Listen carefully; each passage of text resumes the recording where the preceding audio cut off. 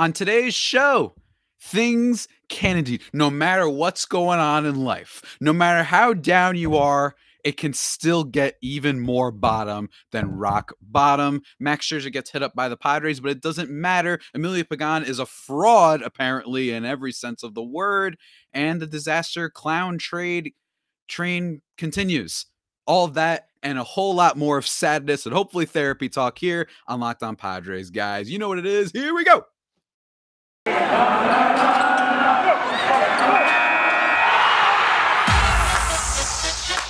You are Locked On Padres, your daily San Diego Padres podcast. Part of the Locked On Podcast Network, your team every day.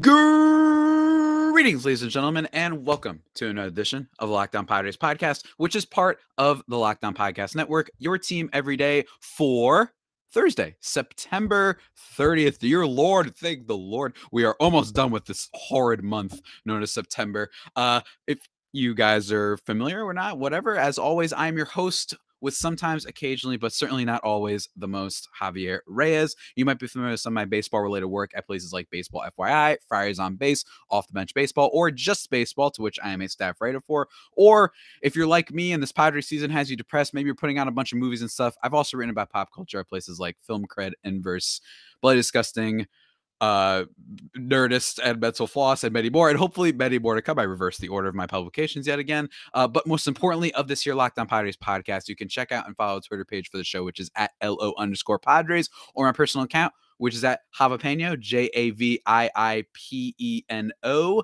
And if you saw me, I was pointing. If you see me on the YouTube channel, which you can subscribe to, Locked On Padres on YouTube. For all my audio listeners, the description of the podcast has a link to it. Go subscribe, go leave comments, roast me. I don't care. Do all that stuff. It's a lot of fun on there, and I'm really enjoying it. It's reinvigorated me over this disastrous Padres season. And that's what we have to continue talking about. I don't know what to tell you. I'm just hoping that at this point, all my listeners, all my viewers on the YouTube and all that, granted, it's a little bit more nascent of a beginning when it comes to the YouTube development of things. But you know what? I hope you guys are just enjoying having someone who is able to, I guess, be a little bit of a catharsis when it comes to expressing their frustration about this team. The Padres lose yet again, but unlike Wednesday's game, right? Unlike Tuesday's game. That one was a little bit more like, okay, Walker Buehler pitched well. You know what I mean? Like, Walker Buehler pitched well. They lose 2-1. They don't hit any offense until the top of the ninth inning with a Jake Cronenworth home run. Jake from Rake Farm, whatever you want to call him. This was more of a disaster. At one point, ladies and gentlemen, the Padres are just absolutely beating the brakes off of the Dodgers. 9-5 at the top of the seventh inning. So, you know that graphic that's been going around a lot, which is the Padres playoff chances graphic that looks like, I mean, it just goes dead. You know, when they show the heartbeat monitor thing in the movies, and like, that's basically what happens to the Padres. It's up here at the beginning, and then it becomes like, 75% after stuff that happens at the deadline when they're like 42, they're 15 games above 500 or whatever. It's still a pretty good team. And then it just like an absolute, just a disaster. Where's the helicopter? There's the rallycopter. You see it? It's spinning. It's no more spin. And then it just absolutely crashes. That's the Padres' second half, as we've talked about a lot. And this game, kind of a little bit of a decent microcosm for the Padres' collapse. In this game, let's talk about it. All right. The big thing is starting pitching. Let's start with that, okay? Because there's a lot that we're going to be talking about from this game today, guys. Starting for the Padres today is Mr. Ryan Weathers, who, as usual, is not very good. Goes 3 innings, giving up 5 earned runs on 5 hits, 3 walks, 2 strikeouts. A lot of damage comes early on, and also, this isn't one of those starts where I thought that those numbers didn't tell the whole story. No, he wasn't missing any bats, and as usual, people are just teeing off on him. One of the hardest hit rates off of his fastballs and stuff like that in the entire league.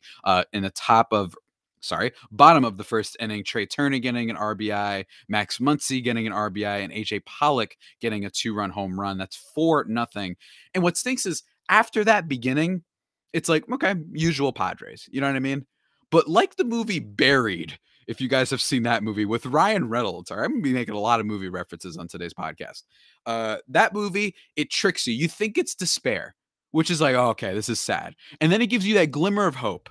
All right. In this case, it was a little bit more of a glimmer, actually, with Victor Caratini hitting a home run in this game. Then we get a 2-run home run from Manny Machado in the top of the third. And then the top of the fourth happens, which was absolutely lovely. A ground rule double from Adam Frazier, who all of a sudden decided, after things were all said and done, Adam Frazier decided to be at least a competent batter. It's too late now, but he hits a ground rule double that allows Victor Caratini to score. And then Jake Cronenworth reaches on a Corey Seager error. So Corey Seager, shortstop for the Dodgers. I wish it was Trey Turner just because it's more fun to, I guess, not more fun, but it's a little bit more of a release when Trey Turner doesn't do well, considering that Mike Rizzo of the Nationals is a narc for having given him up as well in those trades with the Max Scherzer trade at the deadline.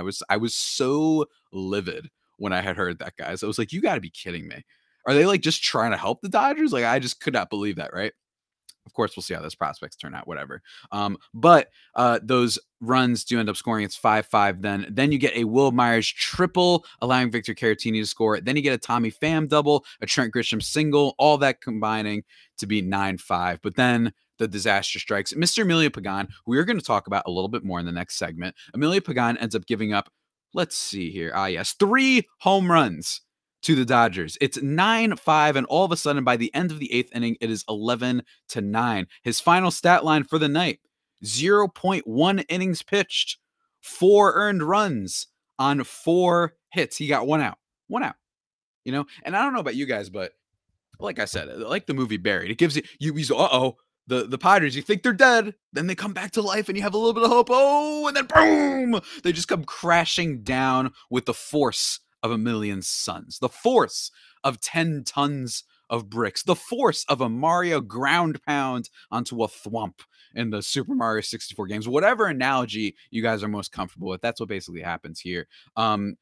Emilio Pagán, just a total disaster, right? And this is what happens here. And then Nabil Crismatt comes in after Emilio Pagán also gave up, by the way, a double to Justin Turner, which I called, by the way. Could ask my mom. She's upstairs right now. She's not here. I can't bring her on the podcast. But she literally heard me say, no, Justin Turner is hitting one. He's hitting at least a double. He's smashing one to left field. And then boom, he smashes one to left field. That's exactly what happens. And then Corey Seager comes up with Nabil Crismatt, who in fairness has been one of the few,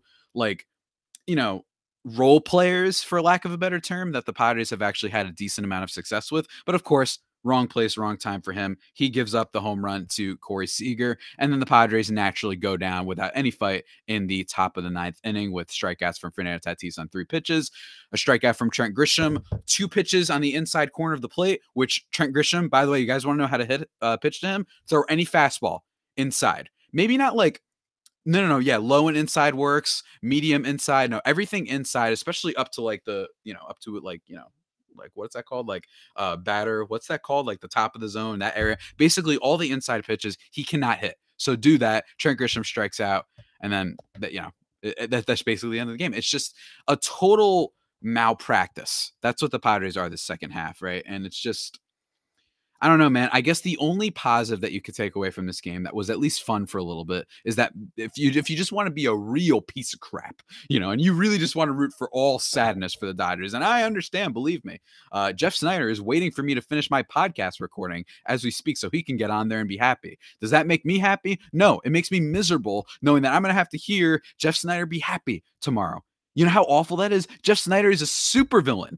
A genuine supervillain. I'm talking Dr. Robotnik. I'm talking the bad guys from Minority Report. I'm talking what's his name? Scooter McGavin. What's the guy from Happy Gilmore? That Shooter McGavin. That's how evil this man Jeff Snyder is, and he's going to be thrilled, and he should be, to be honest with you, because tonight the Padres are able to rough up Max Scherzer. He only goes 5 1/3 innings, giving up 5 earned runs, only 6 runs technically, but only 5 earned on 11 hits. 11 hits. And Max Scherzer, up until this point, might I add, had I believe it is a 1.43 ERA. It was below 1 before then, actually, before his last couple appearances and pitches. And then 1.43 with the Dodgers this year. Just absolutely incredible. And he was almost making a case, actually, for the Cy Young, which is kind of a little slow thing that was building up. And of course, they kind of nuked that out of existence, which was awesome, especially considering we thought we were once going to get him. It was so satisfying. The Manny Machado home run was awesome. But of course, the Padres can't hang on to the lead. And as disappointment, and you have the right and you have the prerogative. And honestly, you should be absolutely mad I encourage you to be mad at this team because this isn't just a regular collapse, guys. This is a team that Tom Verducci is writing about in Sports Illustrated, talking about how the Dodgers and Padres could be one of the big next rivalries in the sport and carry its ratings and, like Yankees, Red Sox and all that. And instead, they are a joke in every sense of the word. And we're going to continue covering exactly why they're a joke, guys. But before we get into that, we have to talk about something else, guys.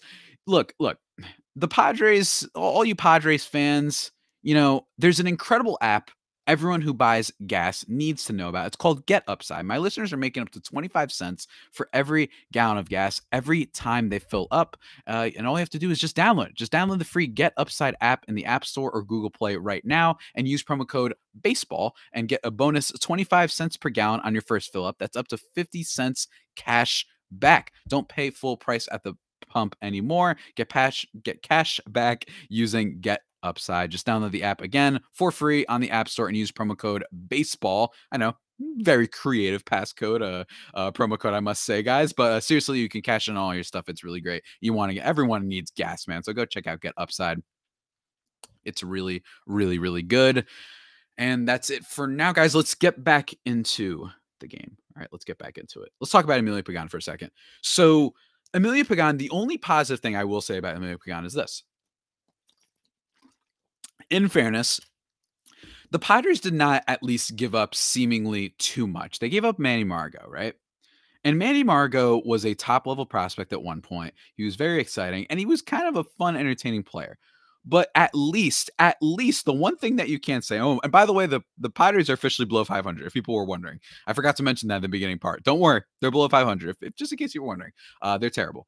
Emilio Pagán, that's what they traded Manny Machado for, right? You get him on the team, and this is into 2020 when the Padres were boosting their bullpen. You get Drew Pomeranz in there. You sign him to a pretty chunky contract for a reliever, right?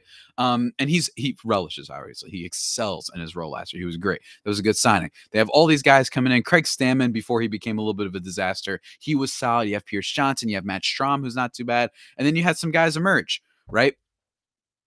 Even Tim Hill was okay for parts of this year. But now the Padres bullpen has also fallen off. They were one of the 5 best in baseball. And actually, for the first half of baseball, they had the first ranked ERA among bullpen ERAs in the league. Now they're sitting around like 18, 19. It fluctuates a little bit every now and then, especially because they had a couple decent series against the Astros and what have you. But for the most part, they're in the bottom third of the league, right? But in fairness, Manny Machado, I will say, it's not like he has completely excelled with the Rays.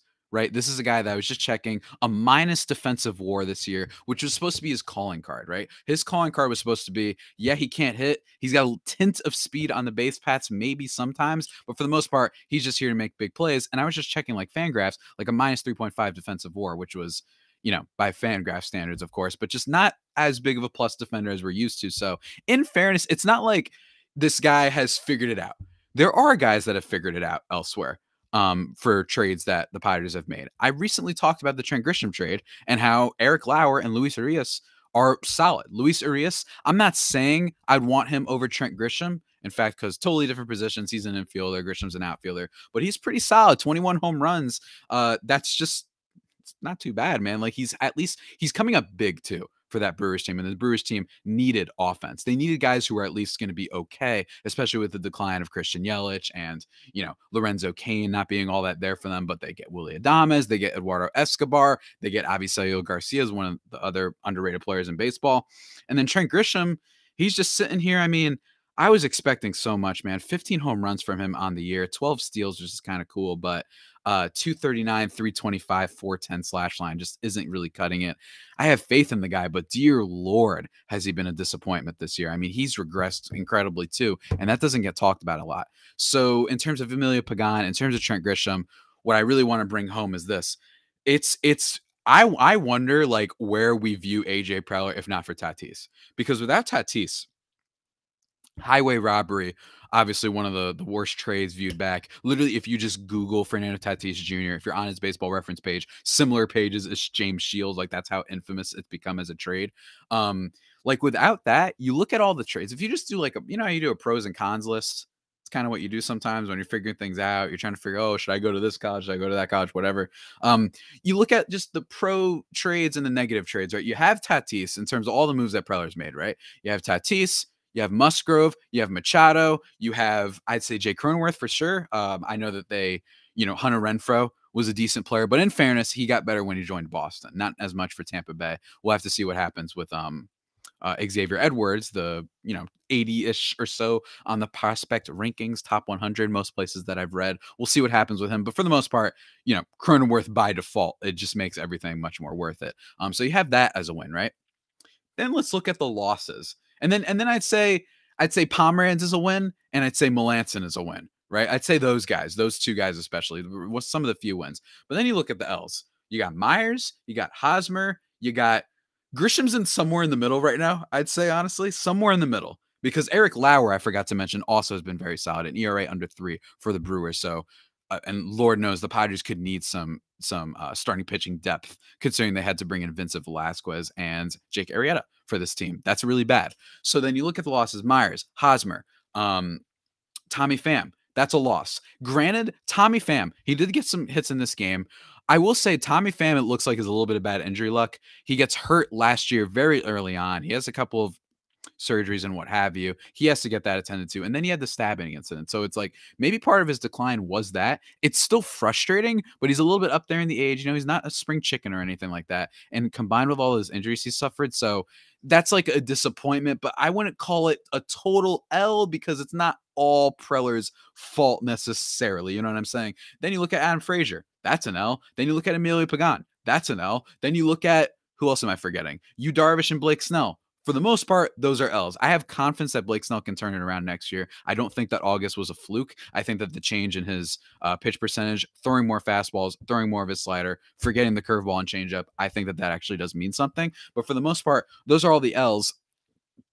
Getting rid of Franmil Reyes, who some people have brought up because he's a great personality. Go look up his the thing he did for the cancer patients and whatnot. I think that was great. It was a really nice and sweet moment when he hit a home run. And so we're all rooting for you and gave him a little suit. I love Franmil Reyes for obvious reasons. I have to love Franmil Reyes too, by the way. But in fairness, they did give him up because no DH in the National League because the National League is stupid. And he's a really bad defender. So at least that had some sense to it and whatnot, and it did end up getting us Taylor Trammell in the 3-way trade with the Reds, and Taylor Trammell becomes an asset that they end up using to acquire some other guys. So that's at least something, but nevertheless, not overall all that good. And I'm probably forgetting a couple moves right now. I'm trying to think. The handling of Dinelson Lamet. He makes an appearance, by the way, I forgot to mention in this game, guys. In this game last night, he does manage to at least, not look terrible for the most part. 2.1 innings pitched, only 1 hit allowed, 2 strikeouts. So that's kind of cool. But for the most part, it still doesn't even really matter as far as I'm concerned because he is supposed to be a starting pitcher. Then you look at Mike Clevenger. That's not necessarily a strict L, but that's somewhere in the middle because Mike Clevenger isn't pitching right now. And if he was pitching, it'd be good. Or at least we would view the trade a lot differently. I know I'm mumbling a little bit, but basically the bottom line is that the Padres are such a mess. And if not for that Tatis trade, not to sound all first takey, not to sound all, here's the take, I'm going to, jump out of the restaurant and just lay my pizza review on you. I don't know why I'm referencing the 30-second reviews from Barstool, but I really do think that there's a greater than 0% chance that they would move on from AJ Preller, especially if not for the Tatis move. Because you look at all the moves this team made and you look at how much better players are doing elsewhere. You look at how much better guys like Cal Quantrill are doing. That guy looks like a great player. Eric Lauer, everyone was memeing to death not too long ago. Honestly, the first half of the season, people were just memeing Eric Lauer for a while. He's become a contributing piece. The Padres need contributing pieces, and they just don't have them right now. It's just, I don't know, man. What other ways are there to be sad? I'm trying to think. You know what I mean? Because one thing that has helped me is I at least play a game on my Switch for the first 5 innings usually. First 5, 6 innings, maybe 7th inning stretch. Then I start getting a couple notes down for the podcast, and then we rock and roll. But that's the only thing keeping me going. You know what I mean? This offseason is going to be nuts. I actually genuinely don't know what the Padres are going to do because they might just go scorched earth and just trade everybody away. And they're probably going to fire a bunch of people. And before we talk about firings and stuff, let's take a quick break, guys. Let's take a quick break and talk about something that's actually positive, at least for me lately. And guys, and that's the gridiron. That's football season, ladies and gentlemen. And we're back, obviously. If you're doing well in fantasy, congratulations to you. If you drafted Cooper Kupp this year, like myself in all 3 of my leagues, you're doing pretty good right now. But in terms of the whole betting stuff, when it comes to football, guys, BetOnline is your #1 spot for all the pro and college football action this season. They've got newly updated, site interfaces and all that stuff, props and contests. If you head to the website or use your mobile device to sign up today, you can receive your 100% welcome bonus. That's double your initial deposit just for signing up. Don't forget to use promo code NFL100, guys. From football to not just football, to baseball, basketball, UFC, MMA, hockey, whatever, they've got you covered over at BetOnline. Also, be sure to use their promo code Locked On when doing all your other non-football related bets on there. BetOnline, guys, your online sportsbook experts. And now, just shifting gears for just a second, let's talk about Rock Auto, guys. And here's the thing. Sometimes you get those intimidating questions over at the dealership. Is your Odyssey an LX or an EX? I don't even know what LX or EX stands for, as far as I'm concerned. The only EX I know is like versions of Pokemon evolutions or something like that. You know what I'm saying? But don't worry, you have computers with access to rockauto.com at home and in your pocket. Save time and money when using Rock Auto, guys. Why choose to spend up to 30, 50, even 100% more for the same parts from a chain store or car dealership? And they're also serving auto parts customers online for 20 years, over 20 years. In fact, Rock Auto prices are also just really reliably low, which is great. As I mentioned, why would you spend up to that much more? And they have everything you can need, from brake parts, tail lamps, motor oil, and even new carpet. So what are you waiting for? Go to rockauto.com and you see all the parts available for your car or truck, right? Locked On in their "How did you hear about us" box, so they know we sent you. Amazing selection, reliably low prices, all the parts your car will ever need. rockauto.com. Woo! All right, guys. Last old segment.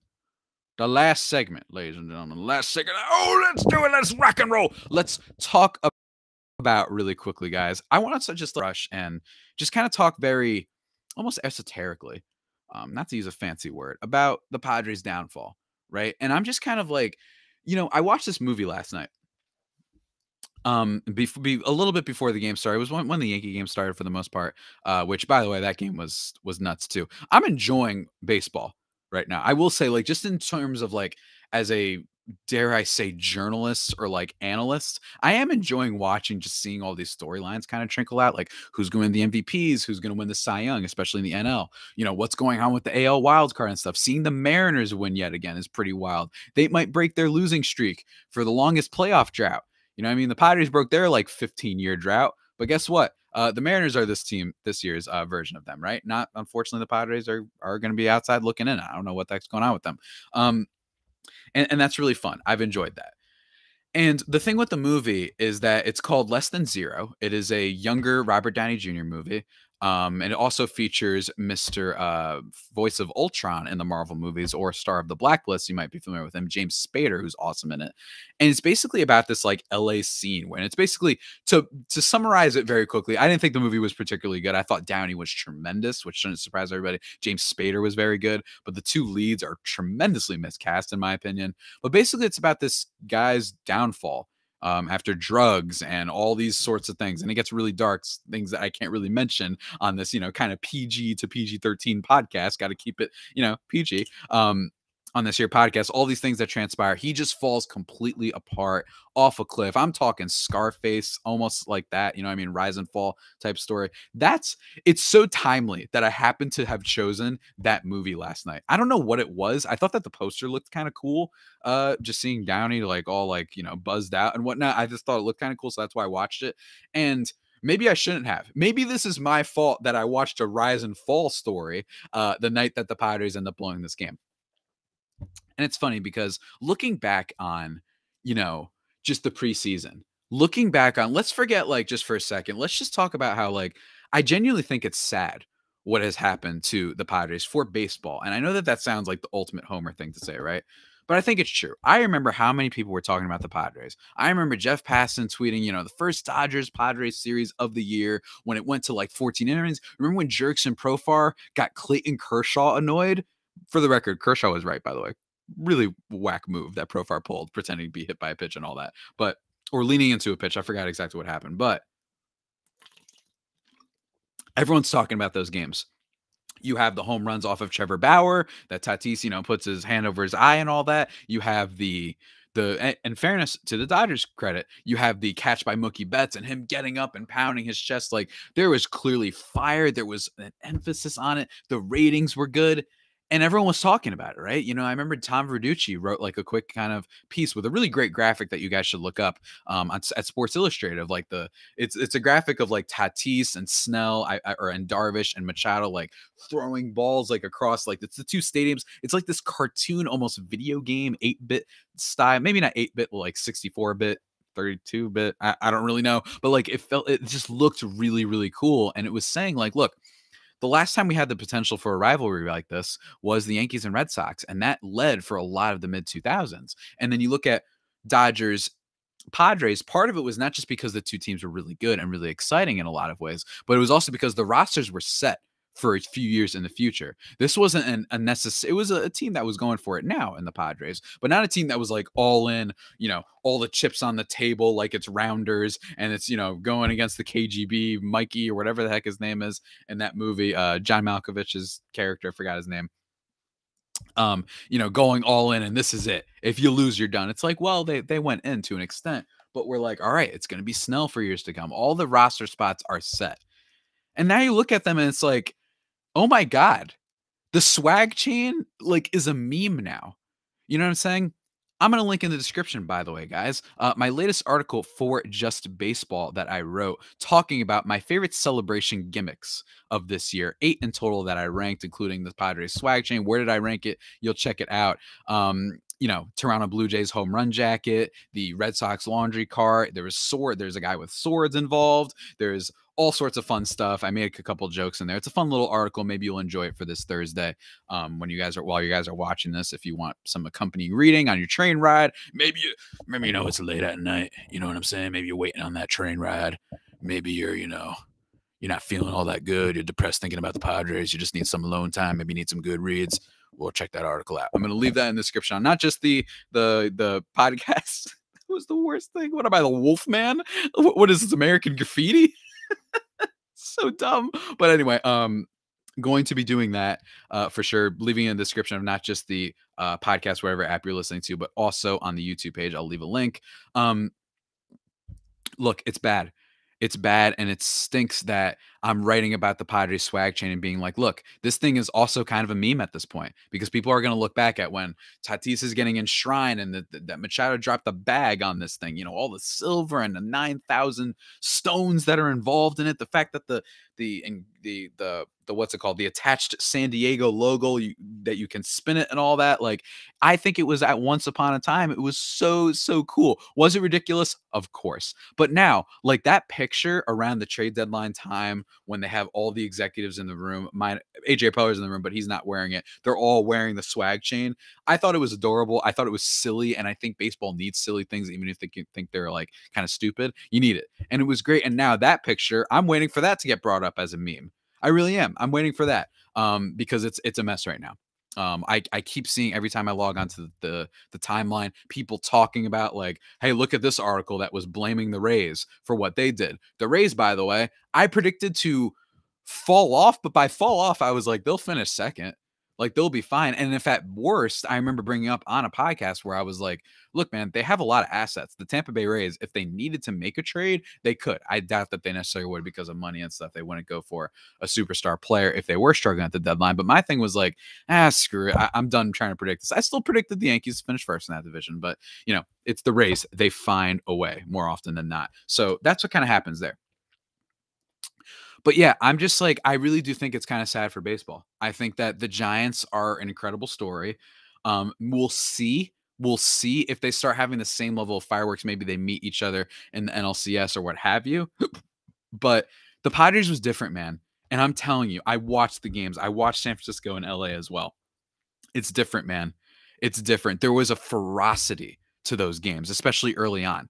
Not as much later on. Because the Padres were completely collapsing and they don't know how to win a baseball game anymore. But now, at the beginning, looking back, it's like, man, those really were the good old days. I don't mean to do the Michael Scott quote and say, I wish we knew we were living the good old days. But like, man, I miss those times so much. They brought me so much joy, even when the Padres lost, because they were great games.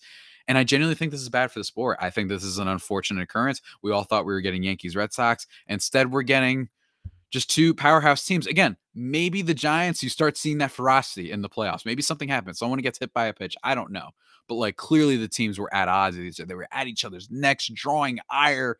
It was great from both fan bases, are fighting in the stadium. Now, that part I don't approve. But like, for the most part, I thought it was just tremendous. And nowadays, this is easily the worst collapse I've seen. I mean, this is up there for me in my lifetime in terms of teams I've rooted for. LA Clippers, because I'm a Chris Paul fan, when they blew it against the Rockets, right?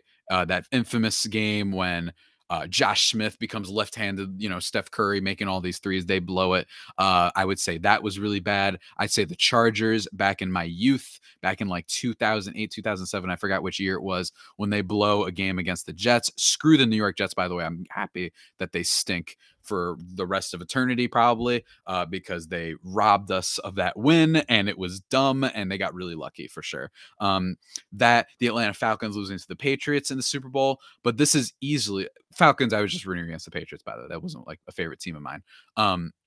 But this is up there. This is up there with the greatest collapses ever. Guy, they're going to finish below 500. I have almost zero doubt in my mind about it. They can't even play spoiler.